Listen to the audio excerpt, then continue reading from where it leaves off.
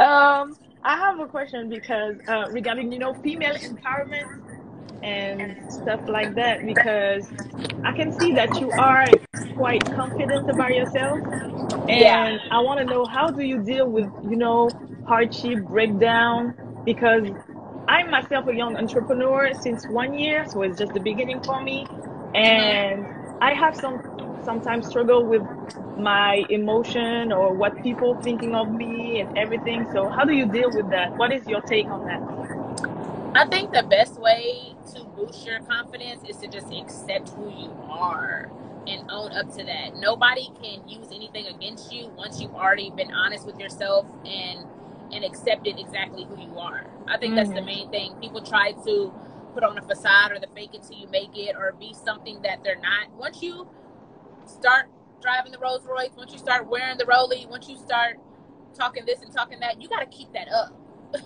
You got to keep it up, or people going, oh, she fell off. But once you're honest, hey, when I was driving my Toyota, I was honest. I was in my Yeah, Toyota true. posting on social media. When I was sleeping on the floor, when I first moved to Atlanta, I was honest. I'm honest about my journey. So when I'm honest about the bad and the dark places and the hard, difficult stuff, I can be honest about my wins too, and people see the transition. I think honesty is just the easiest way.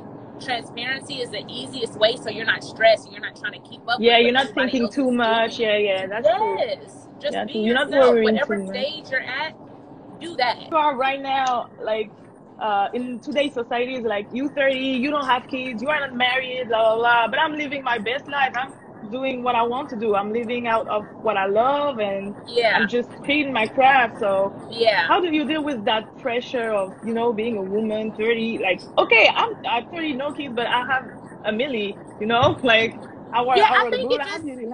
I think everybody's level of success is different. Some Yeah. people want to be housewives. They want to raise a family. Their sole goal and their sole purpose is to be a mother and have children. Some people want huge businesses. Some people want to be employees and work 9 to 5s. It depends on Mm-hmm. what you want. I feel like people should not focus so much on what society makes us think we need. What do you want?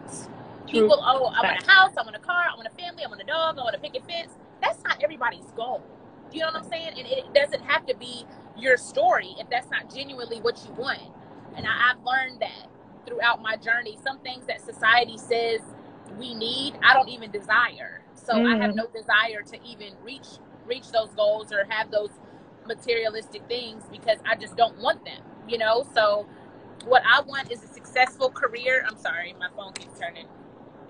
What I want is a successful career, Another point. and I want a family, So my career is coming first right now, and I'm just, trusting God on the rest. But I'm trusting Him on everything. But Yeah. I really want my career to be set and substantial, and I want to have longevity. That's all I want in this industry, on this platform. I want longevity. Yeah, you want to be And established. yes. Yeah, yeah, I understand. So that's one of your projects is to buy a house in ATL 2021. You said that too, that you want to Yeah. buy a house. Yep. Yep. So I wish you the best for that. Like, every time I Thank see you, you. like, I'm like, okay, she passed that. Okay, milestone. Okay, she did that. So I'm like, okay, I have to keep pushing. So thank you for being a model to us, Thank because you. Thank uh, you.